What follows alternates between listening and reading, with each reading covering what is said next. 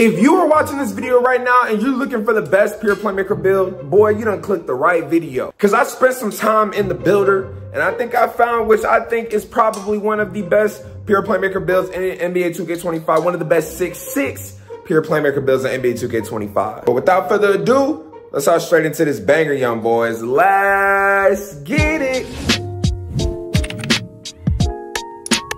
Yo, what is up, YouTube? Maker, I know who it is. It's your boy JustBlazePlaysK. You feel me? Back here with another straight banger for y'all boys. And if y'all new to the channel, make sure you like, comment, share, subscribe, turn on post notifications so you don't miss a banger from your boy and be a part of the Blaze Geek. You feel me? Now, I know you guys see what's going on in the title, man.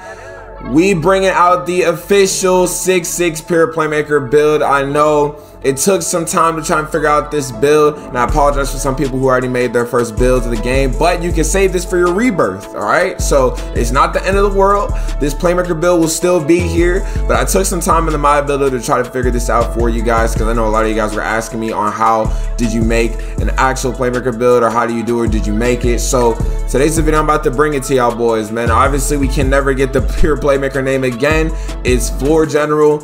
So, hey, bro, it is what it is at this point, you feel me? So, I'm getting ready to show you guys what I think is the best pure playmaker build in NBA 2K25. So, once you guys get to this screen, obviously, here we are in the My Player Builder. Hopefully, you guys are following along with me. You guys cannot miss a single beat of this video. Put your hand, put your jersey number, whatever it is, your personal preference, as all the time. So, right here, once we get to this screen, custom template position, you want to put point guard. For the height, you want to do 6'6". Of course, the OG playmaker is 6'6". Like, come on, my boy. Now, for the weight, we're going to do lowest weight.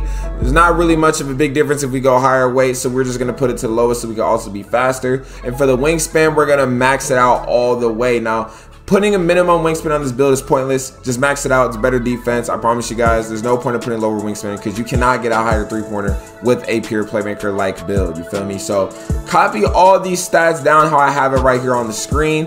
And once you guys get to the official attributes, this is where the fun begins, my boy. I'm gonna need you guys to pay attention closely. So let's start with the finishing. What we're gonna do, we're gonna put our driving dunk up to an 80 driving dunk. This gets you a lot of dunk animations. Trust me, my main build, my 6'4", has an 80 driving dunk and I be slamming, you feel me? So you're gonna put your driving dunk to an 80. You wanna put your driving layup to a 77. That's all we're gonna do for finishing. Now for the shooting, what we're gonna do, we have to put our three-pointer to a 76. Now, a lot of you guys are probably thinking we cannot do anything with a 76 three-pointer. This build is already trash.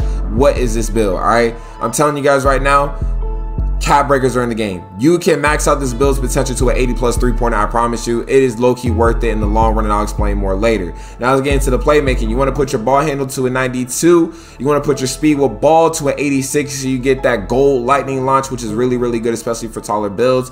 And for your pass accuracy, you want to put it to a 91, which also gets you that silver bailout, which, I mean, I'm not gonna lie, that bailout is low-key kind of clutch. I'm just letting y'all know that right now, and I have it on bronze. I can only imagine on silver. So for the defense, what we're gonna do, we're gonna put our perimeter to a 92 so we can get that gold challenger, which is a really good badge. If you don't have perimeter on your build this year, you are low-key cooked playing defense. And I promise you guys right now, it does not matter if it says two-way in it. You need perimeter this year, bro. I'm trying to tell you guys right now, you need perimeter, okay? So do not argue with me. This isn't it. Like, bro, you need it, all right? Just listen. So for the steal, you're going to put it to an 85. For your block, you're going to put it to a 78. And for your interior defense, you want to put 60 so we can get that bronze paint patrol. And also that 78 block will get us the high flying denier. I think that's what the badge is called on silver.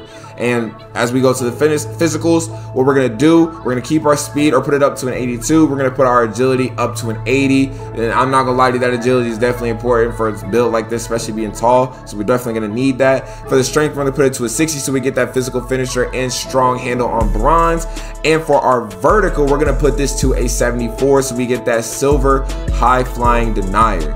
And as you guys can see, once you guys put all these attributes on your build, we have a lot, and I mean a lot of room to work with, because we are still a 98 overall. So at this point, it's kind of like, what can you do? You could put your speed to an 85 and then work with something like that. I could recommend that to you, but if you want to keep it at an 82, I promise you guys that lower weight is fine. Like, you're going to be super fast with the low weight that you have. So 82 isn't bad. You can put your perimeter to a 94 if you want to. Like, you can really balance it out at any point.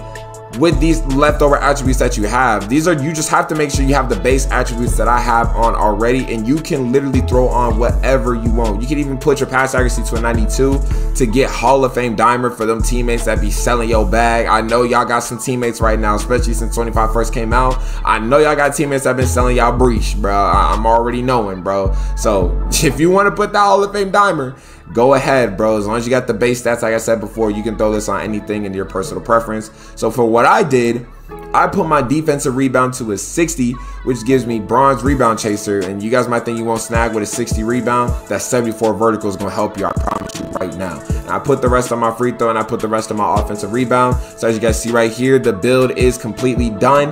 And I'm low-key still trying to figure out what I can do, but it looks like nothing. So we're just going to put everything how it is officially. This right here is my official pure playmaker build. I'm telling you guys, if I find out a better one than this later on, I will let you guys know. But for right now, this build is low-key a demon. This build is a demon. And as you see, obviously, like I said before, you will have to get a two-way name. You cannot get just the pure name. You're going to be super, super trash on defense. Trust me, you want to have the two-way. And I'm telling you guys, you will not get rid of the two-way name. You have to have your defensive stats low this year to even get type of floor general name. So this is the build right here. Hopefully you guys do like this build. If you guys want to make this, let me know in the comments down below what you think. And I'm about to make this build for myself, for my rebirth as well, because I'm not gonna lie, it's low-key tough. But Just Blaze Plays, and I'm out. Deuces.